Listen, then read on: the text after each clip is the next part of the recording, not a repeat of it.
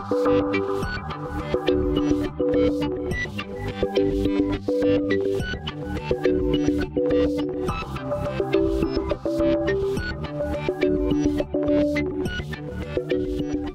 have tonight with us Daniel Sarfati from Applango.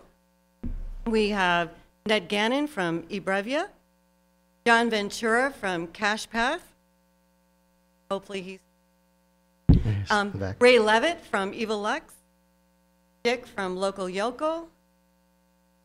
That's it.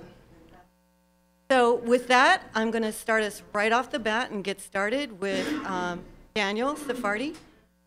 Okay, thank you very much. It's an honor to be here. Thank you for being so many tonight. My name is Daniel Sarfati. I am a founder and CEO at Applango. What we do, we use big data to produce some smart BI to report on how software is used. And why is this important? Well, this is very important because nowadays, most enterprises, most employees are spending the vast majority of their time using software. So if you take into account, besides the cost of the licenses, but the cost of the salaries of all the people using software in an enterprise, that adds up to almost 40 or 50% of any company's budget. And if you think that this process has never been measured, has never been optimized by anybody, it's mind-boggling.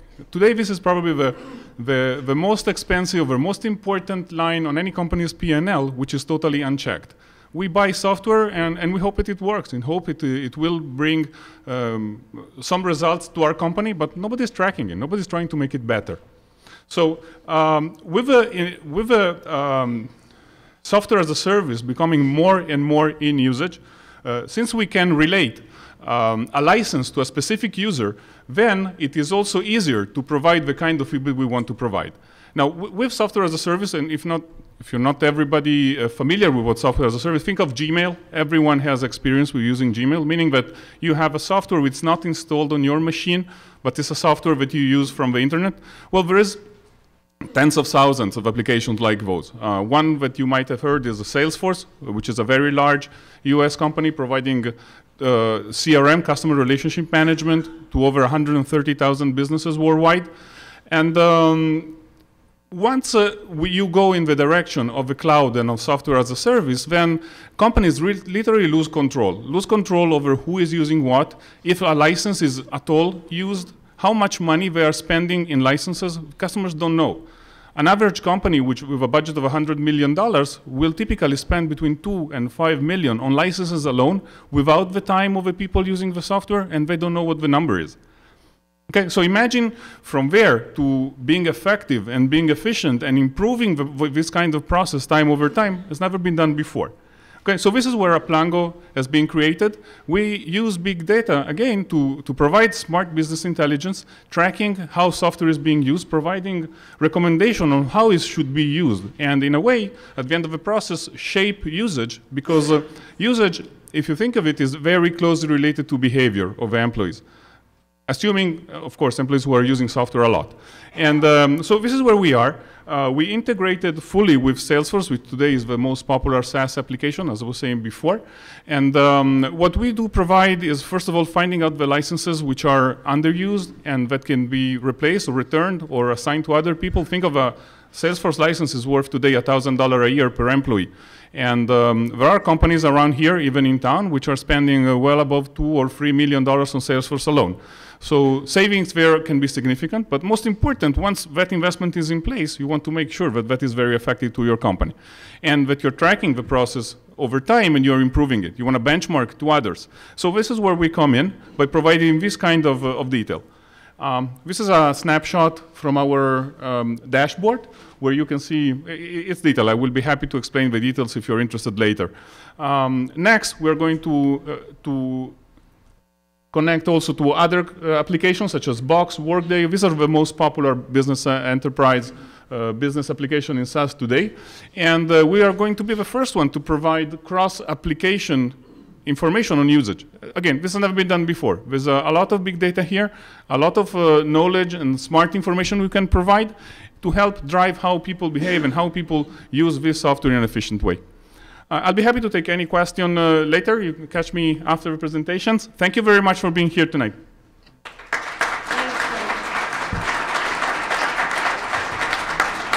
Just a couple questions for context.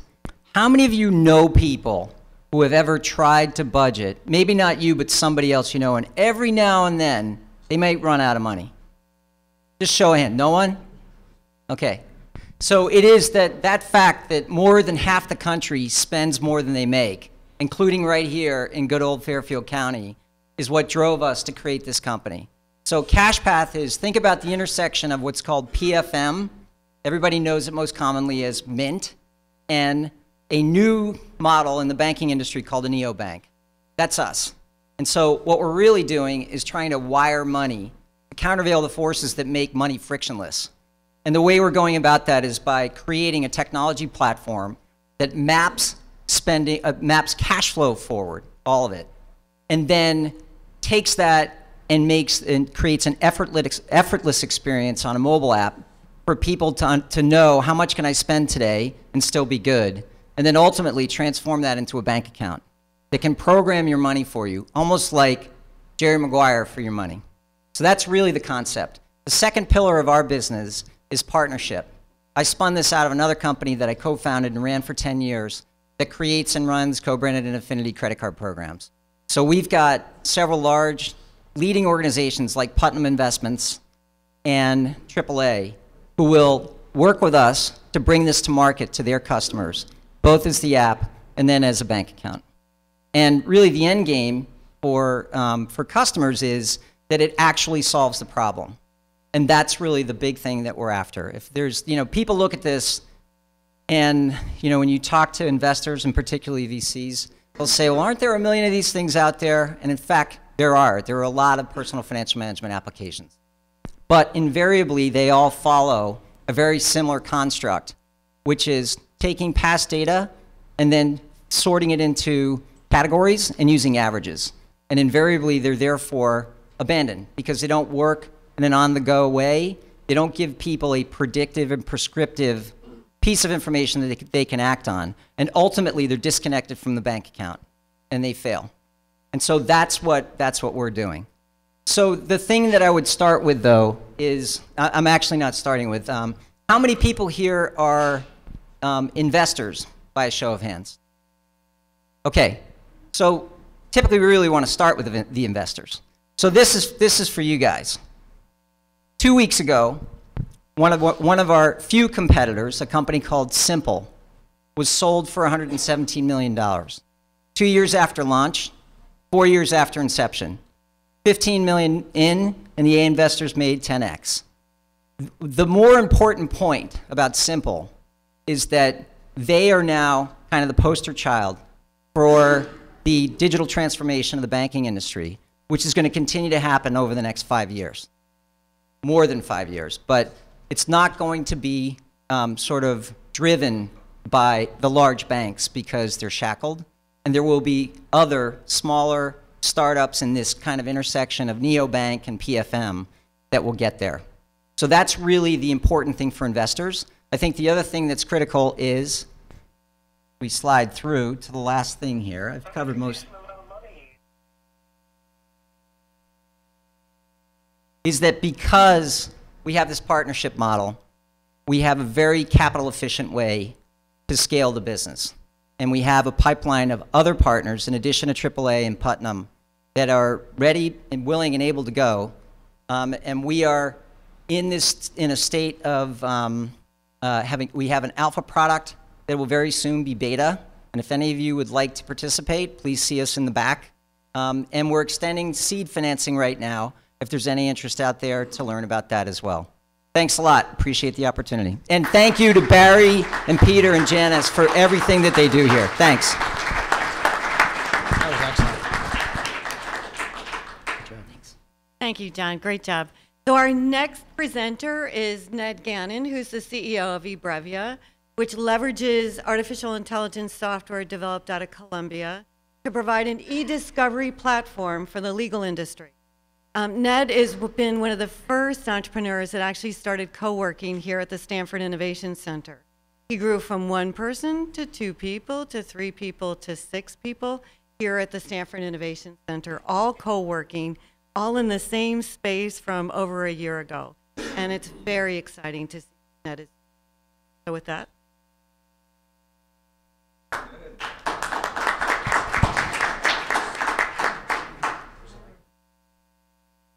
I'm Ned Gannon, CEO of eBrevia.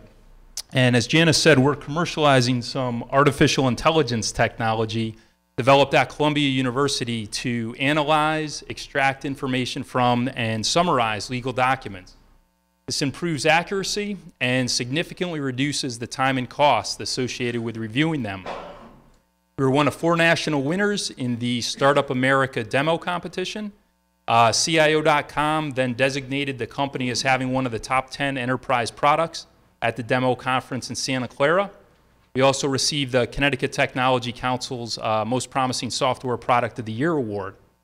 We've received $565,000 in financing to date, and we're also recently approved for another $100,000 grant. So as some of you may know from firsthand experience, once business due diligence is completed, much of the information required to understand and evaluate a company is contained within its legal documents. To use a fairly recent example, we can think about Yahoo's acquisition of Tumblr for about $1 billion. As part of that transaction, Yahoo, like any other company, conducted what's known as legal due diligence, in which large teams of junior attorneys go through hundreds of legal documents. And these are customer contracts, employment agreements, leases, etc., to extract and summarize key provisions like change of control, assignment, and indemnification. And it's a process, unfortunately, I know all too well. I spent many nights as a junior attorney scanning a computer screen at 3 in the morning with a deadline the next day. So this legal due diligence process is extremely costly because of the hundreds or actually thousands of pages that need to be reviewed, and the fact that you have these junior attorneys typically billing out at about $300 to $500 an hour. In-house legal departments are under constant pressure to make their own operations more efficient and reduce the amount they spend on outside counsel. And at the same time, in a buyer's market, firms need to differentiate themselves by showing they're more efficient and accurate and cost-effective than their competitors. In the $92.6 billion corporate law industry, the legal fees associated with just due diligence in just mergers and acquisitions are about $1.3 billion annually.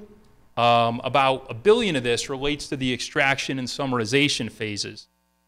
Now, this doesn't take into account due diligence associated with other types of transactions, such as financings, or other applications for our technology, such as contract management, document drafting, or even consumer applications.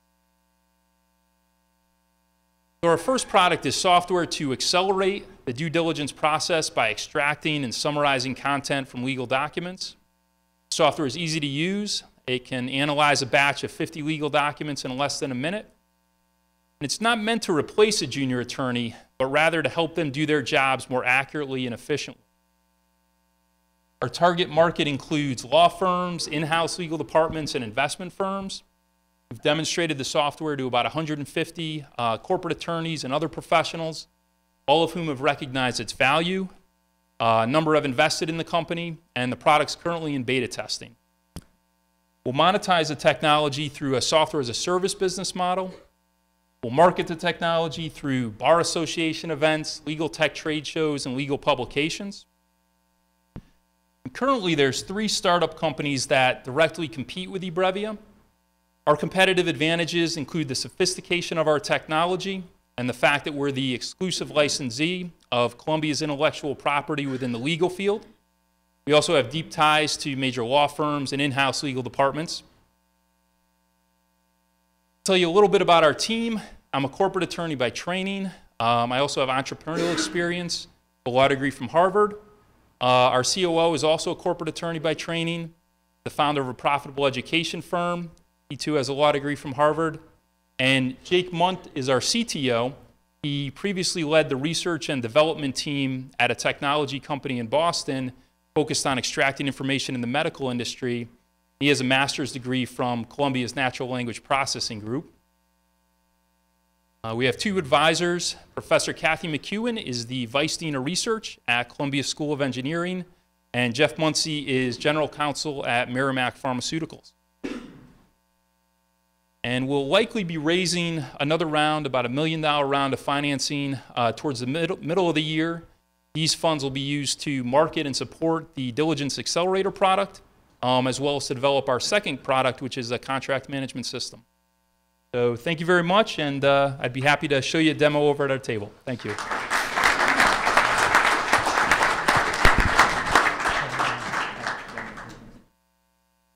Thank you, Ned. So our next presenter is somebody I met a year ago, January 18th, when he moved from Florida to Connecticut in the middle of the winter.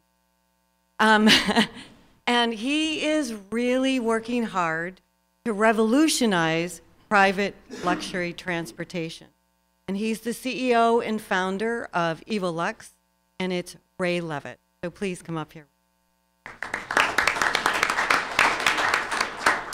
So good evening, ladies and gentlemen. Thank you for your time. I want to thank Janice, Barry, and Peter for their wonderful job they do here. Once again, my name is Ray Levitt. I'm the founder and CEO of Evolux Transportation, and yes, I am surviving my second winter in Connecticut. I don't know how you people do it, but I'm starting to enjoy it a little bit. So let me get started. We are a helicopter charter marketplace that's developing the world's first social skyshare reservation platform. So ultimately, the way we describe ourselves is we are Priceline meeting Uber for helicopter travel. I've got an amazing team here with me today that I welcome you to come meet. Matt Lally has been with me since the beginning. He's the founder and CIO with us. He had a successful exit with a company called Ogme. Eric West, he spent 7 years designing and developing helicopters and advanced concepts at Sikorsky Innovations. Jaren Mondry, she has been involved in a number of TV productions and brings excellent experience in video production and marketing. And Shayak Banerjee, who has a PhD from University of Texas, Austin. He's a data optimization specialist, and he's our data scientist behind our system. And myself, I have a background as being a private jet broker, and I was involved in one of the early startups known as Dayjet down in South Florida, which was founded by Ed Yakabuchi at Citrix. So this is something we've all seen and all been a part of, and we just are ready to fly it over it. And where are my flying cars, right? Well, you know, as we know, traffic congestion is only getting worse, and you know, you can expect to sit in traffic a little bit more every year, and we're all looking for alternatives. And wouldn't it be nice to be flying over traffic in one of these bad boys? By a show of hands, how many of you have actually been in a helicopter before? See, every time, very impressive. Well, you know, these things seem out of reach, right? It seems like it's for the most elite. But what if I were to tell you that our goal is to make this just as affordable as using ground transport? I'm going to tell you about how we're doing that. So why would you want to use a helicopter? Well, look how far you get outside of New York City in an hour by a helicopter, and look how far you get outside of New York City by ground transport. The value proposition is obvious. So if you were to go online right now and actually try to book a helicopter, where would you go? There is no online marketplace whatsoever. If you went to Google and tried to find the best way to get there, well, you get your car, your bus, you could walk, you could bike, and you could find a plane, but you can't find a helicopter. So our goal is to take all the underutilized inventory that's sitting here that is a very expensive asset because volumes are so low, and distribute this availability in real time on our platform. So what we've came up with is Evolux Transportation. We're going into beta in May, and we had an alpha product that was launched in South Florida in 2011, in which we started generating revenue. We really began to learn what features and functions needed to exist in this marketplace, both on the operator supplier side and the consumer side. And we went ahead and submitted ourselves to the Sikorsky Innovations Global Entrepreneurial Challenge, in which we were surprised to find out we were a finalist, came up here, and ended up winning the whole competition. So here we are a year later after winning that competition, and our product I couldn't be happier with, and I look forward to sharing with you. So instead of providing a demo, we'll demo for you in the back, but what you begin to do is you begin to search for flights, and when you start to search by flights, shared flights of other people who are trying to share that flight, those shared flights become relevant to your search.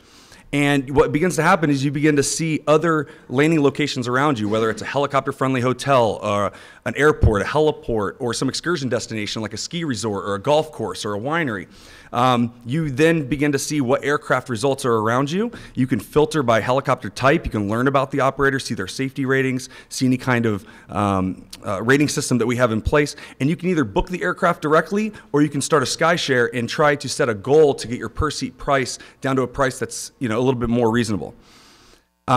So if you go through and book the Sky Limo directly, you would just go through a normal reservation process, or you begin a SkyShare, and this is where you start to set goals and have preferences, and you begin to invite people using your social media. You can also open it up to the public and allow us to distribute the available flight for you. So the goal is that this is a fake reservation until you reach your goal, or a threshold has been met by all the parties joining, and then it gets passed on to the operator as a full reservation. The way our business model works, which this was a PowerPoint animation, so I excuse this, but the idea is that our margin increases for each person that joins the flight slightly, but the price per seat drastically drops for everyone that joins. And the operator dashboard on the other end is where an operator would be able to accept the flight mission, deny the mission, or call us to talk about the mission. They could see any FAA alerts or anything that's going on in their space. They can see a calendar view. They can, on the day of the flight, say it's a go, no-go, or delay, which then gets communicated back to the customers. And they can also indicate where their aircraft is going to be, so that they can indicate that they're open for business at a future location, so that our reservation system can display their availability in real time. So the way that we went to market with this in Florida was, most people associate helicopters with tours. They don't really associate it as using it as a means to get from point A to point B. So we began to partner with destinations that were excursion destinations where we're very distant and difficult to get to. So there's a winery in Homestead. There's an exotic car driving experience at a racetrack. And we began to market through these channel partners. And we'd like to do the same thing here in the Northeast with golf courses, get you from the city to the slopes in the day, have a great time on the slopes, and get back to the city that day. And in this space, since we're first to market with this, the idea is that we're raising money so that we can not only be first to market in New York and do this well, but we'd like to expand to California and other global markets. And we're not stopping at just helicopters. We're going to introduce very light jets, turboprops, seaplanes, and the idea is that we're creating a regional mode of transport that's alternative to the current options.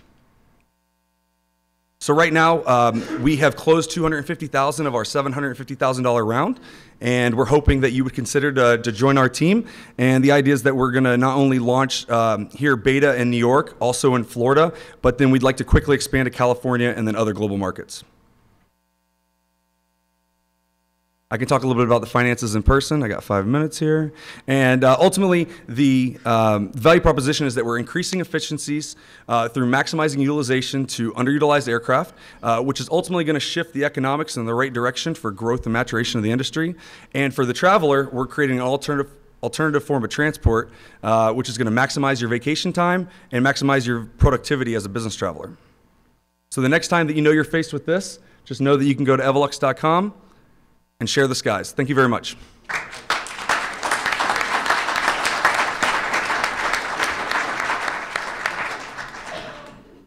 Thank you, Ray. So our last but not least, and truly my hero founder,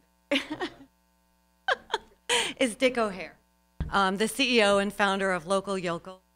Good evening, everybody. I feel like it's a little bit of a love fest for Janice and Barry and Peter, and I will pile on to that. We've actually been in the building for a little bit over a year.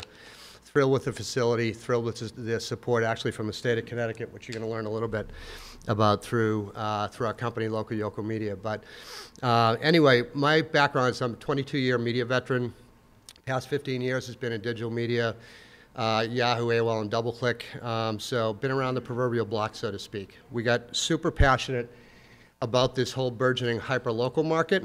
And when you take a look at something certainly that I've lived with in my career in the media industry is the adage that local marketing doesn't scale, or anything local with the moniker local associated with doesn't scale. And it's an often cited soundbite, so to speak, in the industry. That's the opportunity we're actually going after with Local Yocal Media. But at the same token, the opportunity is that roughly about 80% of consumer spending happens within about 15 miles of where we live. So there's a huge huge market, but yet today there is still no authentic, relevant, and scalable solution to target audiences at this fine a granularity with any efficiency at all in the digital realm. And that's the premise for the business of local media. So what we're all about doing, we've built a platform that aggregates literally thousands of independent hyperlocal blogs, hyperlocal websites. Examples around here could be everything from the Stamford Advocate to the Darien Times to the New Canaan Advertiser. You get the message. We're now up to over 2,000 domains across the entire U.S. We have market penetration across all 210 local markets. We're working very hard on building that. And the value prop that we deliver to marketers is the tip of our value spear is literally targeting those granular geographies through local content, which basically delivers very high levels of relevancy from the advertising perspective, and the net punchline is it works. We also can deploy other strategies as well, with things from geofencing to mobile targeting to behavioral and demographic targeting, et cetera, that we're very capable of doing. So we literally can help a marketer completely envelop a local community, a local market that they want to do. So we are all about bringing efficiency, scale, and performance to this market is our core mission. A quick graphic example here is we can deliver everything from super hyper local within a 10-mile radius, say, of a store location. In this example, it could be like the Darien Sports Shop, and get them on their promotions on sites like the New Canaan Advertiser, Darien Times, et cetera, very efficiently through one platform, and also deploy some of the other strategies that I mentioned earlier. We bring a lot of value to the marketers. Number one, efficiency, but all levels of, a lot of this is advertising speak in today's day and age of digital media, things like cross-device targeting, which is very important to big agencies. And so we literally deliver a full spectrum of solution for them to be able to plug in and get into what I call the capillaries of local. Our management team, as I mentioned earlier, I've been at it for a couple of years now. Mark Labby, our CTO, is former CTO of Jupiter Media. Elizabeth Harrington, who heads up our whole publisher services side of the business, comes from iVillage and Greenopia. So very seasoned, very deep in the digital DNA. We're thrilled that Connecticut Innovations is actually our lead investor. So we are, not only am I a resident of Connecticut, but huge fans of the state and not only what they're doing at SIC, but Connecticut Innovations are huge believers in terms of what we're doing. So we're thrilled with them, as well as some very seasoned, extremely seasoned digital media veterans. For example, Dave Morgan has already sold 2 companies with price tags, on the combined price tags of almost $1 billion. So fortunate enough to know a lot of these folks from my circles in the digital media industry. Just a quick flavor, because we're actually at revenue now. We're projecting basically tripling our top line this year, reaching EBITDA break even by December if we hit our milestones. And the great news is we're 50% ahead of goal through February year to date from a top line perspective. So we are, as I think Janice, Barry, and Peter would attest, we're pretty laser beam focused on execution every day. And if my team hears me say it one more time, I think they're probably going to be sick. But it's all about execution. It's not lost on us. And we are in the process of potentially thinking about doing a bridge round that'll take us probably around the summer time frame, which we're treating more as a credit line to get us through this end of the year to EBITDA break even, positive profits into next year, and obviously continuing to grow the business from there. So appreciate being here tonight. Thanks, you guys.